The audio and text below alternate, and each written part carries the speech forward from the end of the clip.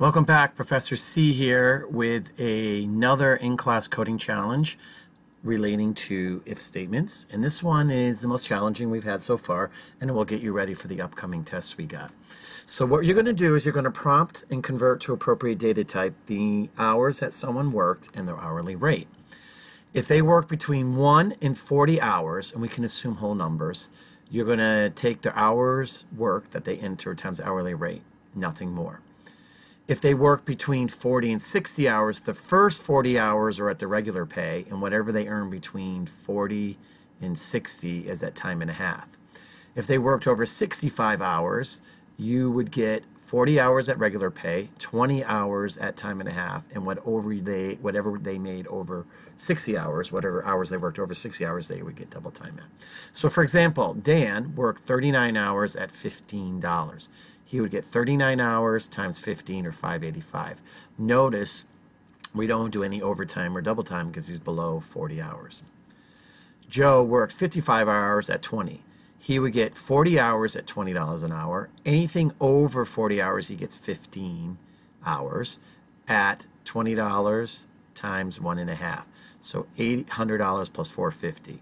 Lou works 65 hours. The first 40 hours are at $35.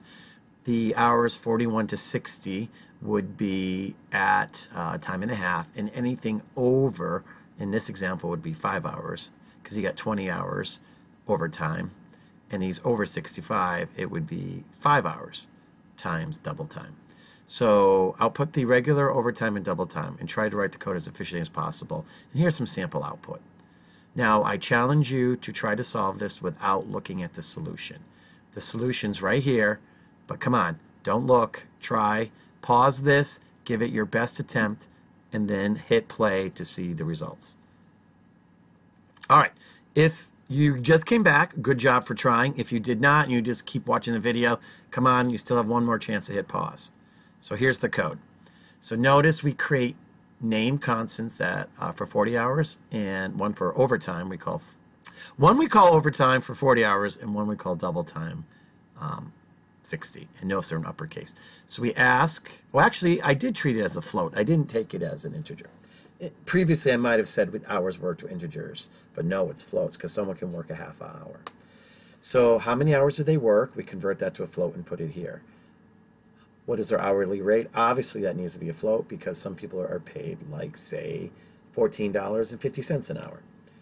And we declare and initialize variables at halftime at 0.0 and double time at 0.0. So look what we do here. If their hours are 40 or less, so we take hours entered times the pay rate and put it here, and we skip the rest and we go down to the output. If they worked less than 60 hours, less than or equal to 60 hours, the first 40 hours are at the regular pay. Then you take the hours they worked minus the 40 hours and multiply that by 1.5. So for example, Dan made 39 or worked 39 hours. 39 is less than or equal to 40, so he would get regular pay, nothing else. Joe worked 55. 55 is not less than or equal to 40, so we come to here. 55 is less than or equal to 60, so we take 40 hours at regular pay. 55 minus 40 is 15 hours times their pay rate times 1.5. If I get to here, notice there's no more if-else's. If I get to here, we know they work more than 40 and they work more than 60. So we take the first 40 hours at the first 40 hours at their pay rate. Then we take 60 hours and subtract 40, which in this case would be 20, times their pay rate of 1.5. And in here, whatever was left over 60 would be here. So for example, 65 hours, 40 hours at regular pay, 20 hours at time and a half. 65 minus 60 is 6, so 6 hours at double time. We add regular, half, and double, and we output to the screen. So let's run the code. Let's do 39 at 15 hours.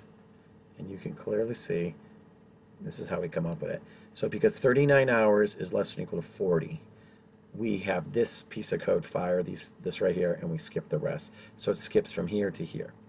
Let's run it again. Let's put in 55 hours at 20. And you can see they get the first 40 hours at regular pay. So 40 times 20 is 800. And then 15 hours at time and a half is 450. No double time. And here's what this person made. And I believe the other example was $65, 65 hours at $35 an hour. And you can see regular pay, time and a half, and double time is figured out.